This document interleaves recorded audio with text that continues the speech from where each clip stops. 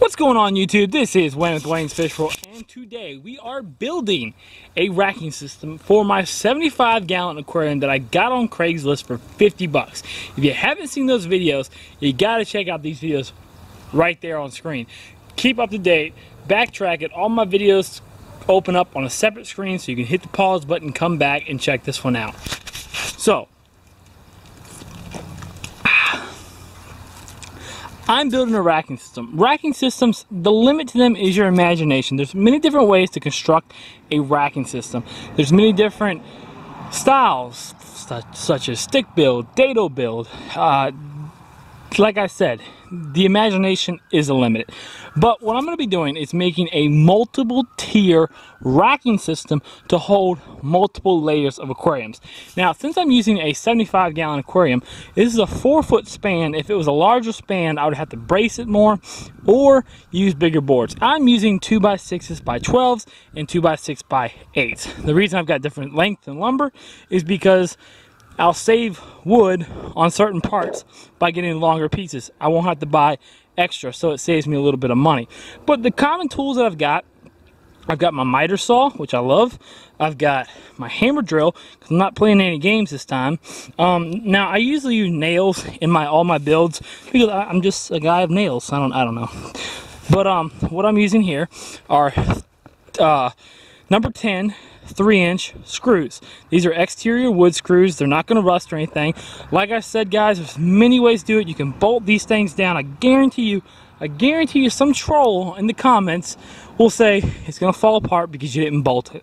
Look, I've got a 125-gallon made out of 2x4s and 4x4s. Nothing bolts, no screws. It's just nails. So when we're constructing a stand, there's multiple parts. There's the rack, there's the layers that actually hold the platform, and then there is the legs, and then there is the bracing. Now I'm going to show you step by step.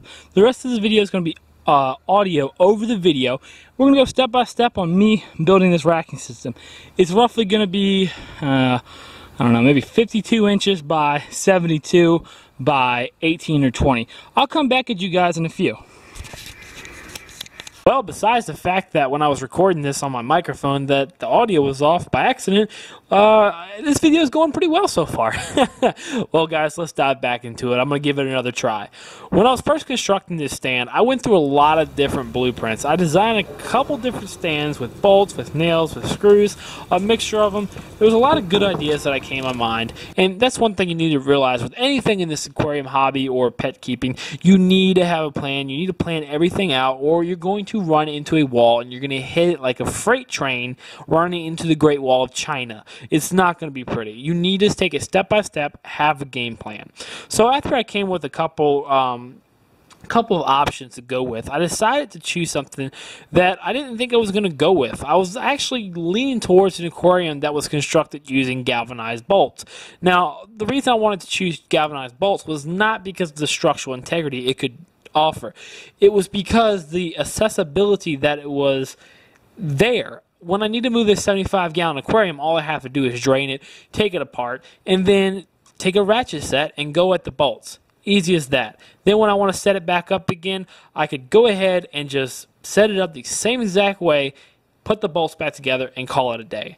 I even thought about taking a router and stamping or carving numbers in. That way I would know exactly what pieces go where. So all in all, you guys can see I chose to use screws. I'm using my hammer drill for this. I wasn't using the right bit size. I couldn't find the right bit size, and I didn't feel like going to buy one. It's me being absolutely lazy, and I don't suggest you guys to do that. If you're using screws to construct your stand, that's perfectly fine, but get the right tools for the job, guys. Impact drivers will work wonders. Get the right size drill bit for your drill. But another reason I chose screws was not for the accessibility that, the reason I chose screws was not because they were stronger. I chose screws because I could take it apart.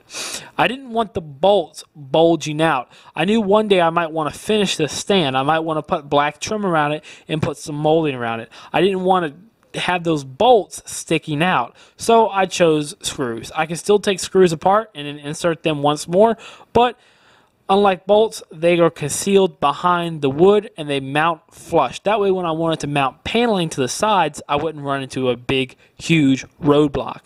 So right now you guys can see that I'm putting the risers on the aquarium.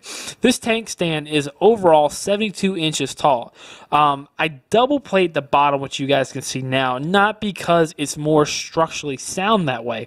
The reason I did it that way is because it's getting that 75 off the floor a little higher. This stand was intentionally first being designed to hold 3 75 gallons high. It's a digivolution or a evolution of my 55 gallon stand. I took concepts from that and I evolved it upon it. Right now I'm leveling my aquarium, and this doesn't sound, you know, super special or anything, but you definitely need to level your aquarium. It might look level to the eye, but when you go to fill it with water, you can see that you have a water level going to one side. And sometimes I've seen people build stands half-ass, and then they go to try to fill their aquarium up, and it's only filled on one side, and you can see that tapering to the other corner of your aquarium. That's not a good thing. You don't want that. Take the time, buy a level, get the patience, because you're going to need learn patience in this aquarium hobby or pet keeping, however you want to label it as. You need to learn patience eventually. So you might well pick it up in the beginning. That way you can roll head on strong. When I was building this stand, I chose to go 16 on center. I didn't go 24 on center. Now, the reason I chose 16 on center is because, one, it's more structurally sound that way.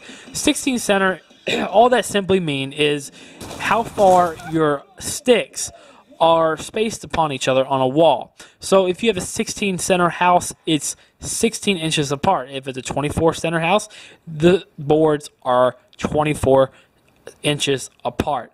Now that I'm almost done the leveling, the next thing I'm going to dive into is, well, I can't remember, so I'm just going to make some bullshit up while I'm watching the video on the screen because I'm too lazy to edit it. But I'm putting the last riser in right now, and you guys will see later on in the video that I actually made a huge, crucial mistake.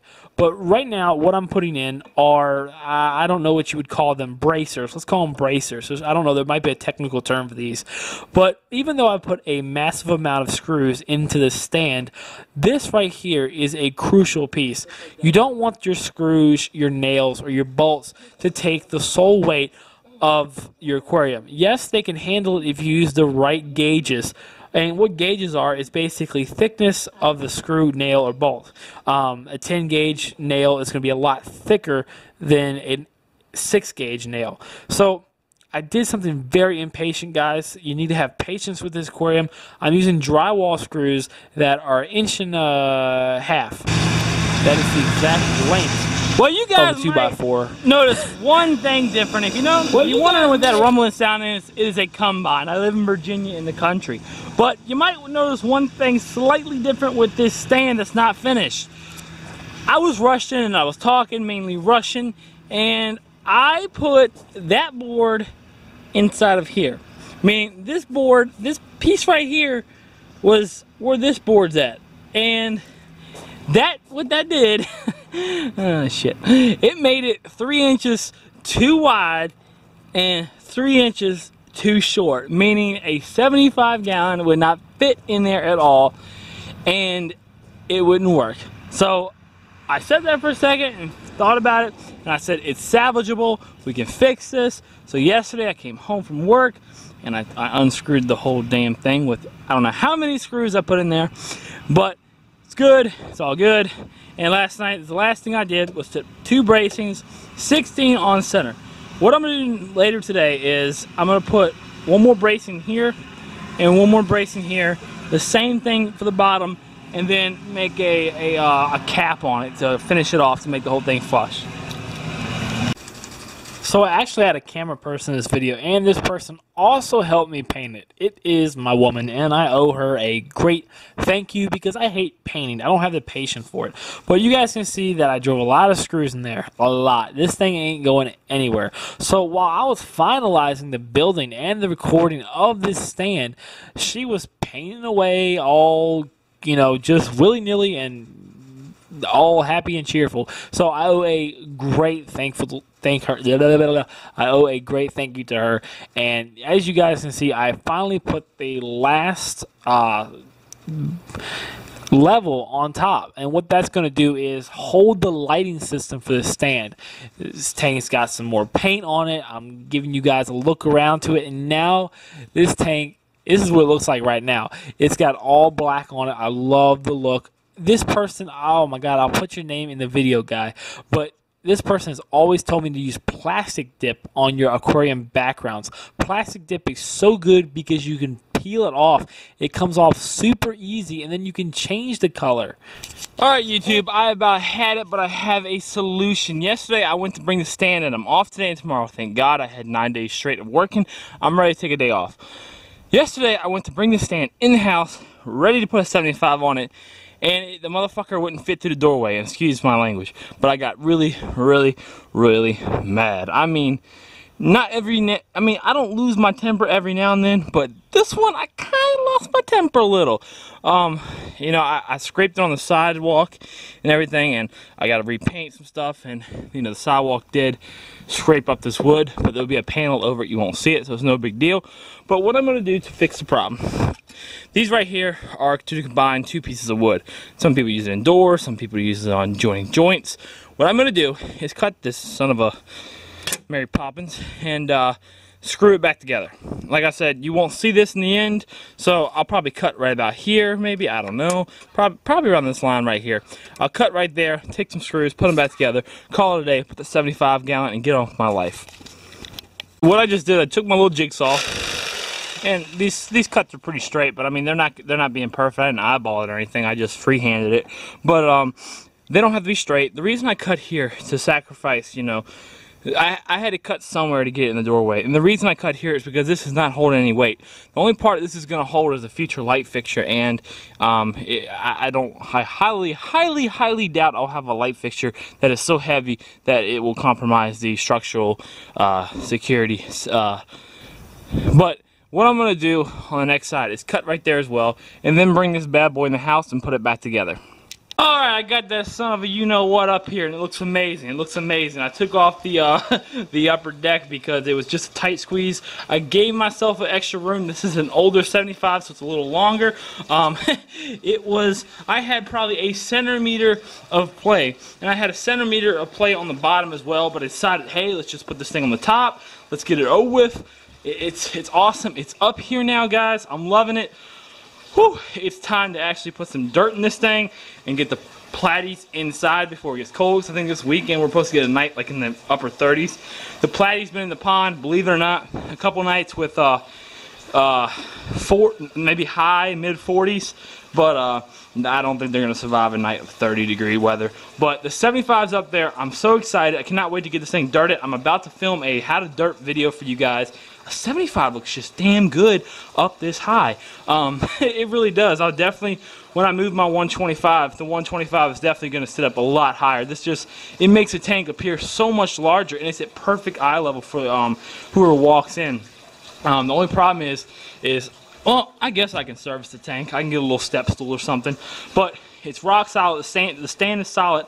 I'm excited about it, guys. If you like what's going on, definitely subscribe to my channel. I bring great content to you guys every week, similar to this video. I do, you know, everything from how-tos, from saltwater to freshwater to brackish water to ponds to DIY builds such as this, and a little sneak peek. I haven't really showed YouTube this much, but you definitely got to go over to the Wayne's Facebook page on Facebook.com and check out it over there. I leave all kinds of sneak peeks. This is a little sneak peek to the racking system. I got to get rid of some of these plants, guys.